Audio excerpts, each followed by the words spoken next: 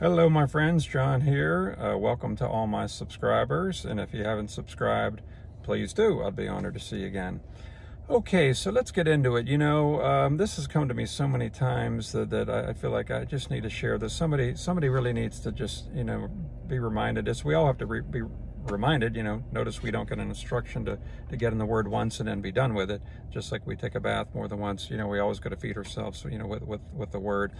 So it's in Isaiah. You probably know the scripture. God basically says, my thoughts are higher than your thoughts, my ways are higher than your ways.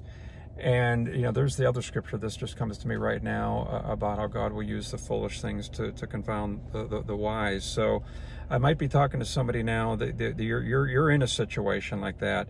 And, I've thought about this. I've shared the deep part of my walk was in 2004. So when I think about the last, 19 years, I'm telling you, I've...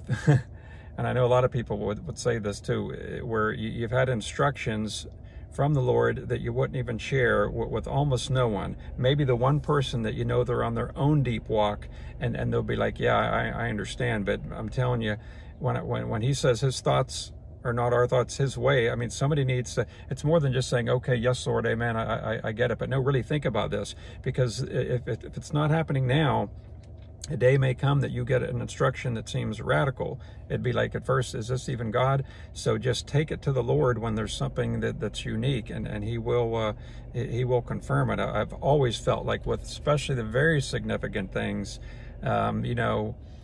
God doesn't expect you to do something relating to marriage, without going to Him and getting His counsel, or career changes, moves, geographically, different things like that.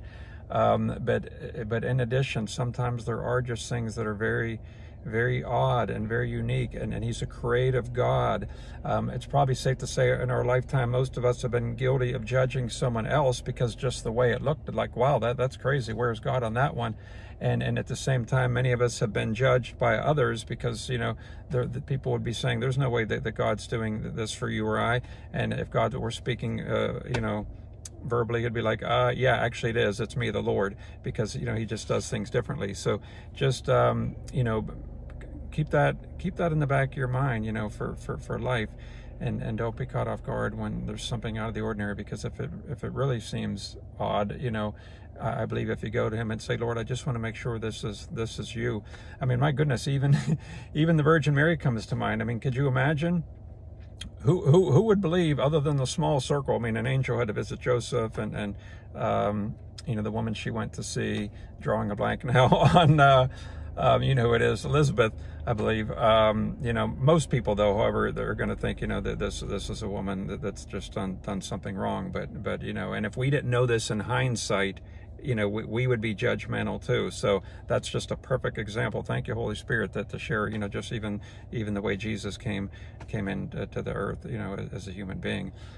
So that's about it. Let's just praise the Lord, bless His name together, that He can think of so many more things than we can. I mean, He's the God of all knowledge, and it's a good thing. It's a wonderful thing that His thoughts are higher than ours, and His ways are higher than ours, because we wouldn't want to just rely on our own selves, not when the God of all gods can, tell us things that we don't know.